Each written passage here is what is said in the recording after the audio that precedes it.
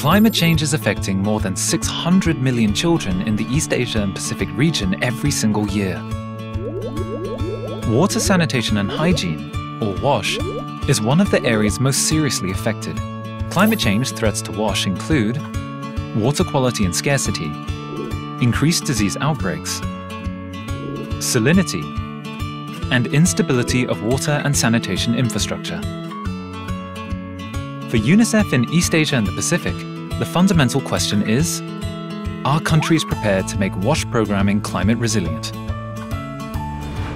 Using the global framework of climate resilience programming, developed by UNICEF in 2017, 12 countries have been assessed for their readiness to address WASH-related climate impacts. The framework has 4 components: understanding the problem, identifying and appraising solutions, delivering solutions, and monitoring and moving forward.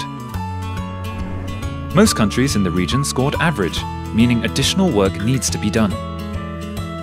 The assessment noted that many countries have started developing adaptation and mitigation actions for WASH programs. In this context, UNICEF and partners aim to build better WASH climate resilience programs. The vision for building better climate-resilient WASH programs is for all UNICEF-supported WASH interventions to be climate-resilient and sustainable, with communities that are able to cope with climate stress and vulnerabilities. Building WASH climate-resilient services fulfills 3 main principles: sustained services over the life of the system, adapted services to the changing context of climate impact, and reduced greenhouse gas emissions in systems that take into account climate-resilient WASH designs and standards. To support country efforts towards this vision, UNICEF and partners in the region have developed the 4-star approach, which reflects interventions that progressively increase climate resilience.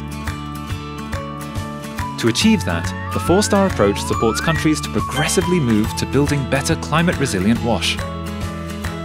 The steps of the 4-star approach are as follows. Star 1 starts with sustainable climate-resilient WASH services that target 7 key aspects: social, human, technical, economic, financial, institutional, and environmental. Most UNICEF programs are at the 1-star level. Star 2 adds a climate assessment and requires evidence of mitigation and adaptation to climate impacts, as well as a reduction in greenhouse gases. Star 3 is awarded when the whole community has climate-resilient WASH systems, requiring at least 1 mitigation and adaptation measure. There can also be community tools and approaches. Star 4 requires multiple communities, districts, and townships to have climate-resilient WASH services that can anticipate unknown events with appropriate tools, capacity, and resources to address them. The ideal outcome of the 4-star approach is that communities are declared as climate-resilient WASH communities. This means all WASH services are climate-resilient and there is a clear methodology to measure adaptive changes, and strategy and resources are provided for future unknown climate impacts on WASH services. Addressing climate-resilient WASH involves great partnership.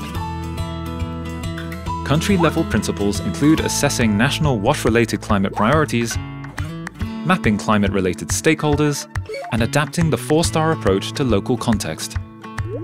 At the regional level, it's important to support innovation and youth engagement and knowledge exchange on building better, climate-resilient WASH. Climate-resilient WASH programming requires better data and a new way of thinking. Working with institutions in this area and building strong partnerships will position UNICEF at the fore of the next decade of climate-resilient WASH for the East Asia and Pacific region. This video is realized with support of many partners.